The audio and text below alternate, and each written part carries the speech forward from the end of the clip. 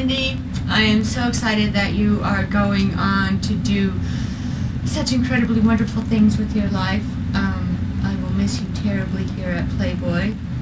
I want to personally thank you for believing in me and supporting me and always being there no matter what, and knowing, seeing the stuff inside of me that I didn't even see I could do, and you were there and you helped me fight and you helped my voice get out there and be heard, and I will be eternally grateful to you forever. I love you. Thank you.